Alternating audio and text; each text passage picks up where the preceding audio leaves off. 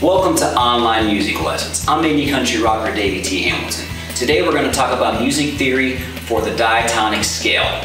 We're going to start out with basic triad chords. So, what is a diatonic scale? Most of you probably learned this scale in elementary school. It's the do, re, mi, fa, sol, la, ti, do.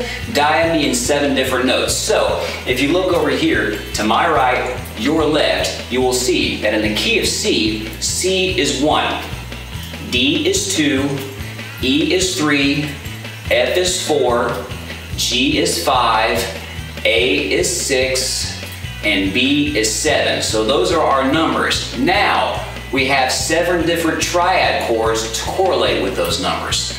Our C, which is number 1, is a C major chord, C, E, G. Our D, which is number 2, is a minor chord, which is D, F, A. Our E, which is our 3, is a minor chord, which is E, G, and B. Our 4, which is our F chord, is a major chord, which is F, A, C. Our G, which is our 5 chord, is a major chord, and it is G, B, D. Our A, which is our 6th chord, is a minor chord. It is A, C, E. And our 7th chord will just correlate back to our 5 chord, and we would just say that our 7th chord will be a G again. Okay, so let's look at this rundown really quickly.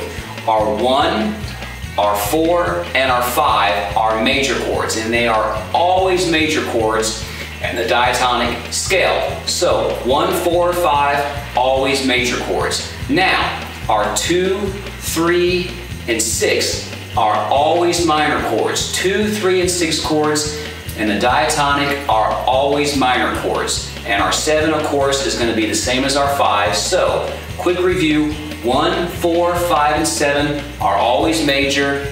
2, 3, and 6 are always minor. Stay tuned for the next lesson.